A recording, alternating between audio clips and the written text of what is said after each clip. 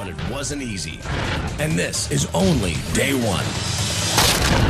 Coming up, it's the biggest gamble in Full Throttle history. Korn is by far the most expensive band that we've ever had at the Full Throttle. We're sweating bullets right now. I mean, we're still probably 1,000 people shy of just breaking even. 1 week a year, the small town of Sturgis, South Dakota, welcomes 500,000 bikers.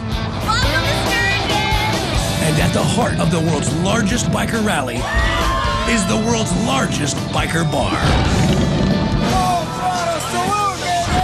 Couple hours of sleep, Angie's back to the grind. Disappointed by slow sales on night one, she and Michael have decided to reshuffle the 80 bartenders that man the Throttle's 60 cash registers.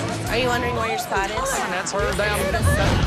To stealing bartenders. She just stole it right there. Michael Ballard got the rally started with a bang. But it wasn't easy.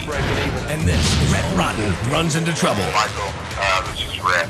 Red is locked up downtown at the county jail. Then, I need to make an emergency, so I'm not the dilly dally. I could just see the whole 30 acres going up in flames. 1 week a It year, blows my mind that there's even a bar like this that exists. this is the Full Throttle Saloon.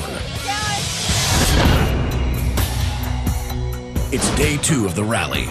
And after only a couple hours of sleep, Angie's It's this bar right here, right up front.